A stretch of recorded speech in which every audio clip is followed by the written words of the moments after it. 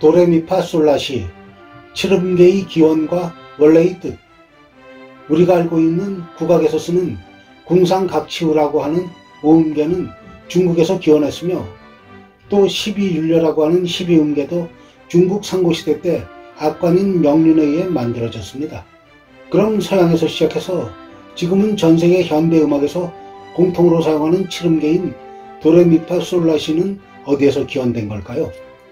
중세시대 이탈리아의 베네딕토의 수도자이자 교회 음악가였던 귀도 다레초라고 하는 사람은 아레초 대성당에서 지휘를 하는 사람이었는데, 당시에 잘 알려져 있던 성가인 성요한 찬미가의 가사들 각 마디의 첫음이 한 음씩 높아지도록 작곡되어서 음계의 유금과 일치하는 것을 발견하고, 그 첫 음절들 6개를 가지고 음계의 명칭인 도레미파솔라를 만들었고, 마지막 시를 추가해 성가대가 음을 정확하게 잡게 하기 위하여 그 해당 마디의 첫음들을 내도록 해서 연습에 이용했는데, 이것이 도레미파솔라시의 기원이 되었다고 합니다.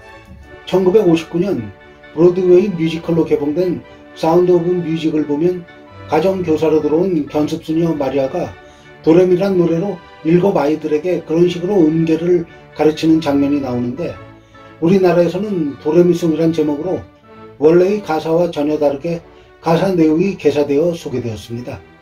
그런데 이 도레미파솔라시는 라틴어로 어떠한 단어들이 약자라고 하는데, 원래 단어와 뜻을 알아보겠습니다. 도는 도미누스로 하나님을 뜻합니다.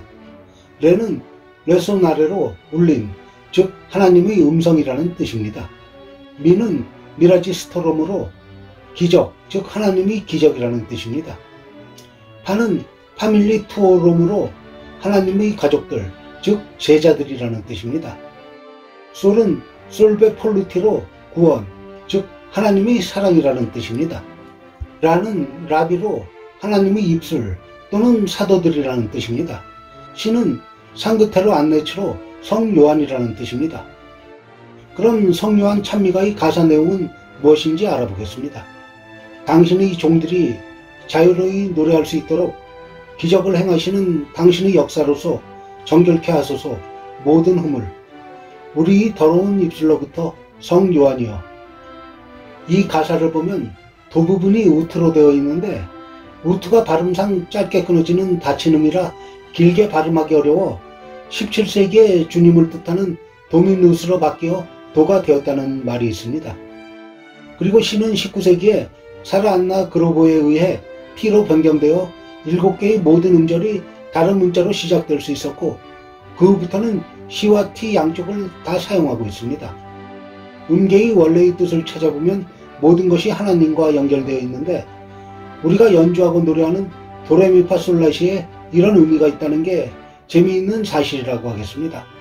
좋은 음악은 마음을 편안하고 아름답게 만듭니다. 좋은 음악과 함께 행복한 시간들 보내시기 바랍니다.